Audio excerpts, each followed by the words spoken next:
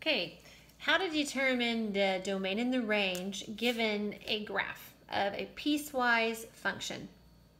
So, first of all, on the domain, remember domain is how far your graph goes from the left to the right. It's looking at your x's. So I can see that there's an arrow here, and it's just going to continue to go over this way, and there's an arrow here. And there's no break. Notice this is all solid, solid, solid. And you might think there's a break right here. There is a break vertically, but horizontally there's not, because notice this is an open point, but it lines up with this closed point. So there's technically no break horizontally. So my domain is going to be all real numbers from negative infinity to positive infinity. And I'll show you here just in a minute what that's going to look like.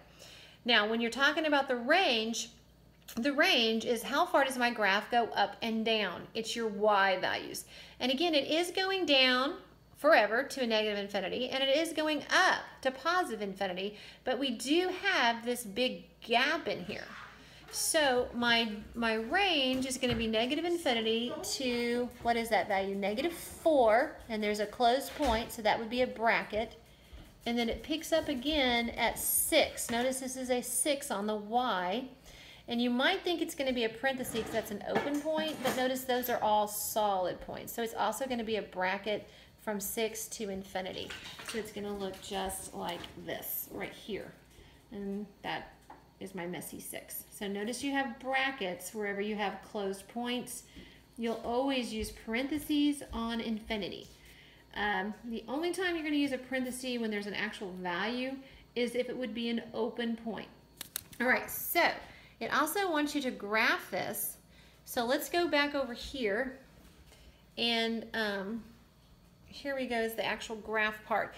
Notice when you look at this graph, there are 3 pieces. There's one piece here, there's a horizontal piece, and then it has a positive slope right here. So there's 3 pieces. So when I'm going down here to multiple choice, it couldn't be C or D. Notice how there's only 2 parts right here.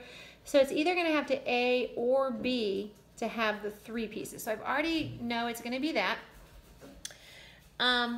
Right here, there is a solid point when x equals, I'm going to make this just a little bit bigger for my old eyes right here. X equals, let's see, what is that, at -4? So anytime x is less than or equal to -4, we've got this nice function going down right here. So let's go back over here. And that says x is less than or equal to, okay, let's put that in right here. That would be a -4 because it's going down at that point. And it's always, their graphs are really nice on here. It's x, because notice if you plug in -4, out pops -4. If you plugged in -5, out popped -5. Okay, now let's look at my graph again. It is a nice function, a nice solid function at, what is that, 6? These values are all 6 between -4 and, I'm going to have to make that bigger again. Let's make this graph bigger. Be really careful. We're looking at our x values. It's a +6. That's my y value between -4 and 6. So I'm going to come back over here. My y value is always 6 between -4 and 6. Okay, then go back over here. Once you start at 6, I can't find my mouse.